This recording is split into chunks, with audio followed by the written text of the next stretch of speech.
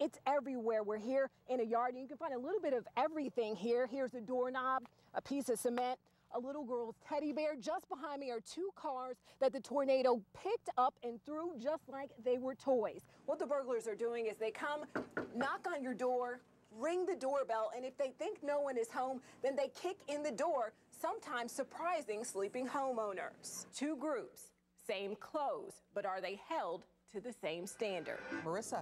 Cynthia, this is still a very active and chaotic scene. Police have closed off all access to Ward Parkway Mall. Also, a portion of State Line here at 86th Street is closed. We know that sometime after 3 this afternoon, someone opened fire inside the mall. We're told the shooting started somewhere on the east side and moved here toward the Target store. We have unconfirmed reports that 3 people are dead. We know for sure that 3 people were taken to the hospital. 1 person is in critical condition. The other 2 people are non-critical. According to the police scanners, the shooter was shot and is in custody. There is no information on his condition.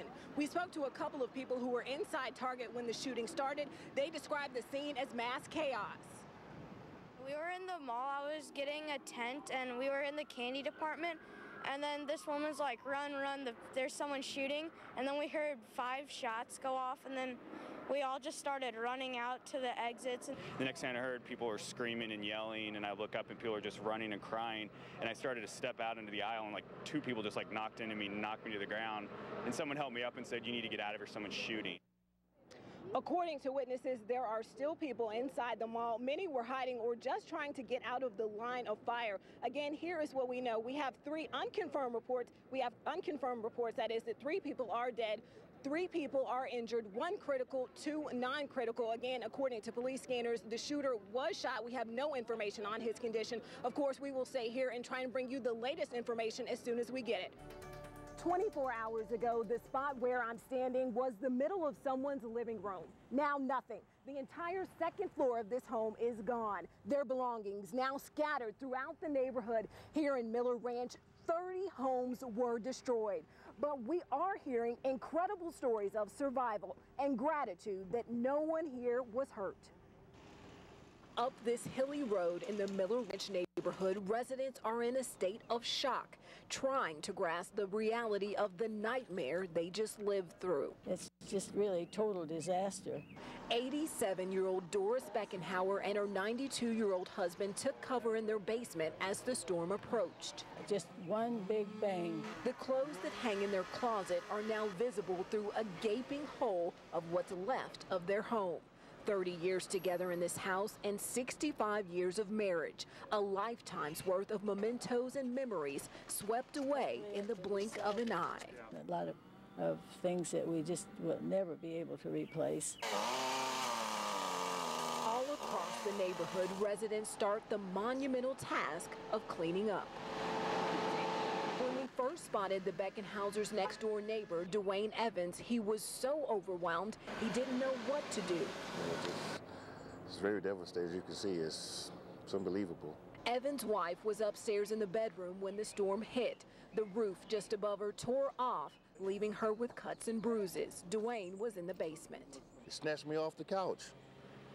I mean, that's what, and I couldn't understand that until I realized that the chimney is missing. Trees from their neighbor's yard are now in pieces in their backyard. The Evans' clothes and other belongings are scattered everywhere. I really don't have any words. I mean, you can look at this, and this is nature. I don't have any words to say. Visit the Shocking Prices store in Independence, and you'll find security cameras throughout the store. When he installed them, the owner never imagined these cameras would catch such a bold crime.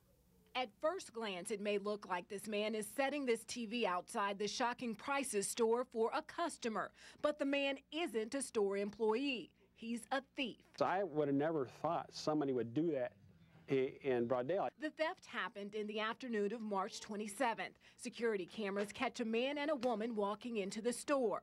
The man walks to the back to check out the televisions. He decides on this 46-inch Vizio plasma worth more than $1,200.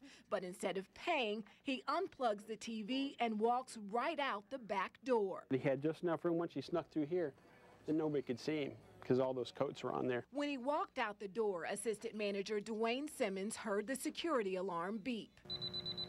When he started toward the door, Simmons says the man's accomplice started distracting him. So I was checking her out, and she was asking me these different goofy questions. Shocking Prices liquidation store is a mom-and-pop shop. The owner, John Oliveras, says they were also recently the victims of a $6,000 check scam. It's just upsetting to me because I can't afford to be losing this kind of money and stay in business. Oliveras put up pictures of the suspect at the front of his store, along with a sign that reads, "Do you know these idiots?" I'll tell you what, they are. You would think that they'd go out and find a job instead of doing this. This is risky stuff. If you recognize any of these suspects, you are asked to call the Independence Police Department. Live in Independence, Marissa Cleaver, NBC Action News. Graffiti, stolen cars, and armed robberies, those are just some of the increasing crimes happening here on 23rd Street in Western Independence. The sudden rise in crime has business owners frustrated and ready to fight back. We have just been under siege with problems on the 23rd Street corridor. Elisa Breitenbach owns Little Bits just off of 23rd Street in Independence. She says thieves have taken a lot of her time. They just literally terrorized us. It was when we first arrived. We've been broken into once, and I've had graffiti twice. Breitenbach talked to other nearby business owners and realized they had a big problem. Broken into, glass busted out. Register destroyed. Jim Keller owns 23rd Street Tanning, also hit by thieves. There's no large corporation that can just write a check to bail out the problems. These are small business owners that are feeling this. A couple blocks away is Rachel Johnson's store, Bowen African Imports. Robbers ripped off hundreds of dollars worth of clothes. Later, a customer threatened to pull a gun on her. Now she's installing security and surveillance. And I'm scared.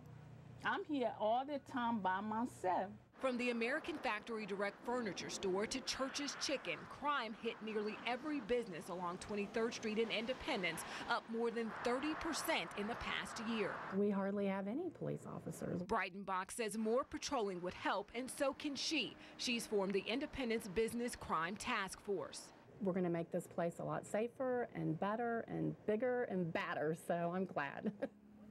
A spokesman for the Independence Police Department says they are stepping up patrols in the area, and they are also using something called Wolf Pack. That's when their special response team and volunteer officers all concentrate in one area.